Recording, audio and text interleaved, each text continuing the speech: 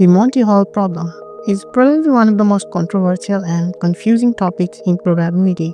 If you have ever browsed Reddit threads or math forums about it, you have likely seen heated debates, passionate arguments, and people absolutely refusing to believe the correct answer, even after seeing the math. The basic setup of the game is simple. You are on a game show and you are asked to pick one of the three doors. Behind one door is a car and behind the other two door goods. After you pick a door, say door number 1, the host, who knows what's behind every door, opens one of the remaining two doors and reveals a good, say door number 3. You are then asked, do you want to stay or switch your choice to door number 2? Most people say it's 2 doors now, it doesn't matter, why switch? It's 50-50 now. But that's not actually true. Mathematically, switching gives you a 2/3 chance of winning, while staying only gives you 1/3. Sounds crazy, right? And that's exactly why people argue about it all the time. For me, it started to make sense when my professor explained it in class, but even though the math checked out, I'm also a programmer, and I really wanted to see it in action. So I decided to write a C++ program to simulate the game and test the results for myself. Then I went further and built a general version with more than 3 doors, just to see how wild the probabilities could get. This video walks you through both 3-door classic and the generalized version using interactive games and simulations. So let's go. Before diving into the test results and outputs, it's important to understand what Monty Hall problem predicts mathematically.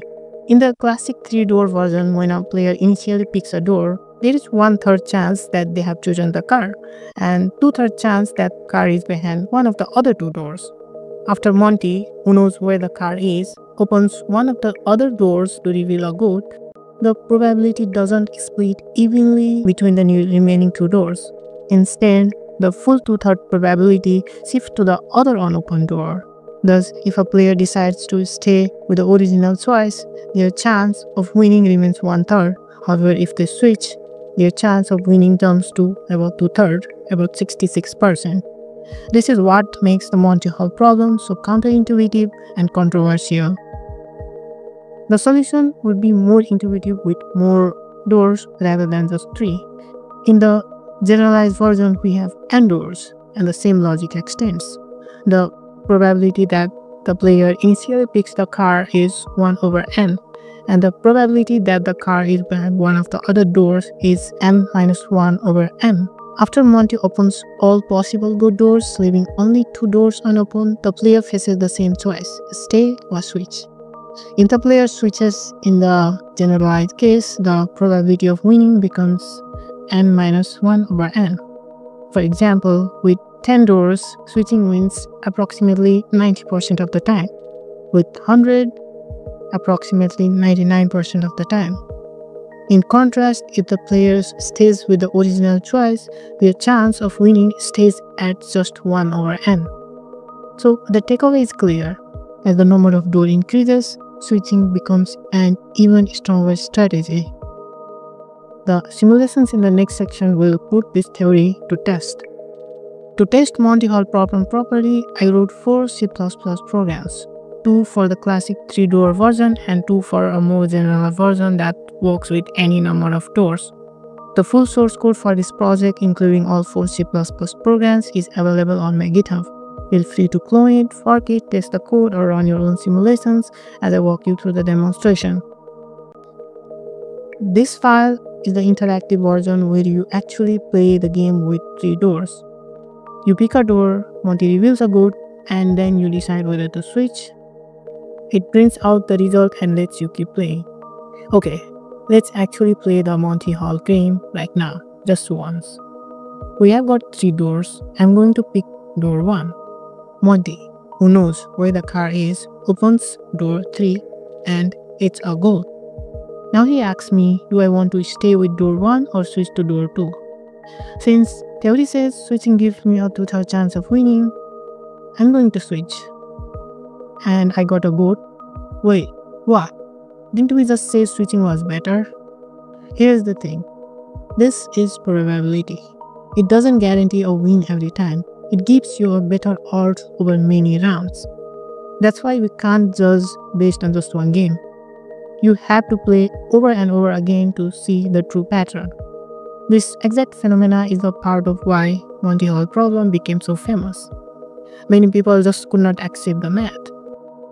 In fact, when Marilyn first published the correct answer in her Parrot column in 1990, she received thousands of letters, many from PhDs and mathematicians insisting she was wrong. Years later, when computers advanced, simulations and experiments proved it right. It's just that our intuition doesn't always line up with the probability. This kind of misunderstanding is known as wasted neglect. People tend to ignore the original odds and focus only on the apparent 50-50 choice after a good is revealed. But Monty's knowledge and actions actually shift the probabilities. I played this game 10 times and you can see the results. So in the next section, I'm going to run our simulations, thousands of games played automatically, and we will see if switching really wins more often. This program runs thousands of simulations automatically. You get to choose how many and shows the win rate if you always switch versus if you always stay. Say I want to run 100,000 simulations and this is the result. Switching wins 66% of the time as expected. This is where things really start to get interesting. You are no longer limited to just 3 doors. Now you get to pick how many doors you want to play with. For this run, I choose 10 doors. After I pick one, Monty opened 8 of the remaining doors, all goods, of course. That leaves me with 2 unopened doors, my original pick and one another. Now, it's the same question again. Do I stay or do I switch? Well, theoretically, the probability of winning by switching in this case is 9%. So yes, I switch. And boom, we got a car. Of course, it won't always land on the car every single time, but as you keep playing, you'll start seeing the pattern. The probability stacks in favor of switching. You can run this game as many times as you want and you will see switching just wins more often. Just like the 3-door simulations, this one runs automated tests but with any number of doors. You get to choose how many doors.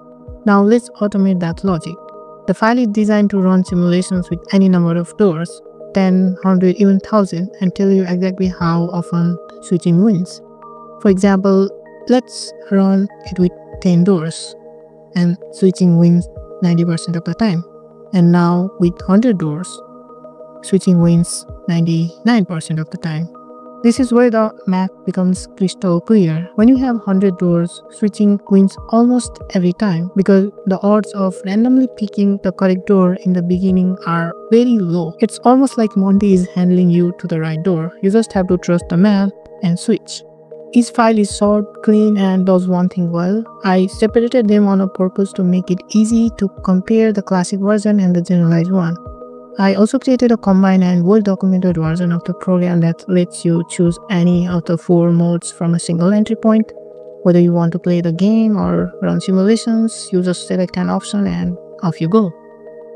If you are interested in deeper dive into why Monty Hall solution works, I highly recommend reading the Wikipedia article on the Monty Hall problem. It features some of the clearest explanations from top mathematicians over the world. For example, Dr. Adams explains it like, Monty is saying in effect, you can keep your one door or you can have the other 2 doors. So the 2/3 chance of winning doesn't disappear, it just collapses into the remaining unopened door.